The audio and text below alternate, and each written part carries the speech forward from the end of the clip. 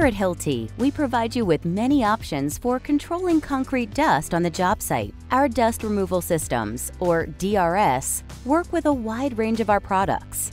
In this video, we will show you how to use your Hilti Combihammer in conjunction with DRS-Y and vacuums. This process can be replicated with the following tools. Make sure to unplug the tool before you begin assembly. Step 1. Remove the side handle from the tool by twisting it counterclockwise. Step 2. Replace the side handle with the barrel assembly.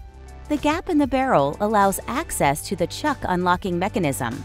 Screw the side handle clockwise until it is tight. Note, for certain tool generations, you may need to remove this black ring from the barrel in order for the barrel to fit over the tool's nose.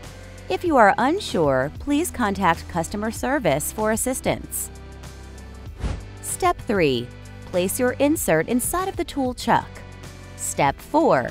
Based on the insert, choose the proper shroud and place it over the end of the barrel. Use the short or medium shroud for pointed and narrow flat chisels and bushing chisels up to 15 3/4 inches in length. Use the long shroud for chisels between 15 3/4 inches and 19.5 inches in length.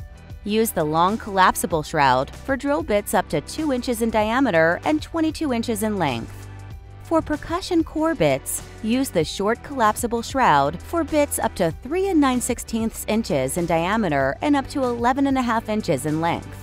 Step 5. Attach your vacuum hose to the barrel. Once the system is assembled, turn on the vacuum, then the tool to begin use.